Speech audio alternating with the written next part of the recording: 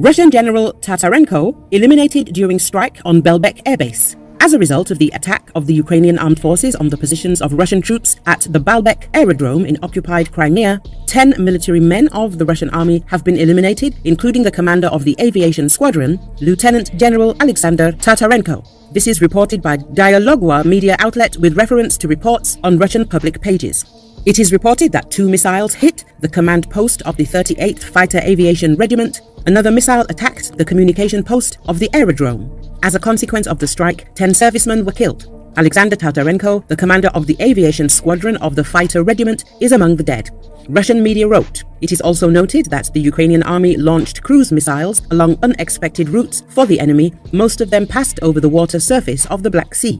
We remind you the attack of the Ukrainian Defense Forces on the positions of the Russian army at the Belbek airfield was carried out on January the 31st. The information about the successful defeat of the target was confirmed by the commander of the Ukrainian Armed Forces, Mikhailo Oleshchuk.